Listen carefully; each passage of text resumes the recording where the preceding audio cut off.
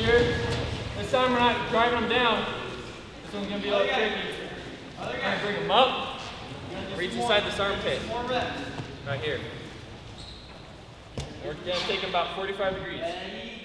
So bringing them up, stepping, step big, bring them up, behind the armpit.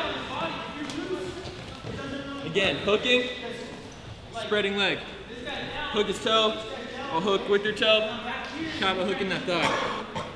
Again, you're not going to pin somebody here without some adjustment. So get your near fall. If he starts to fish or starts to kick over, bring him through. Feel comfortable in control on your hip or on your back. If you start to get panicky, you're going to let go and you're going to lose position. So feel comfortable moving down here.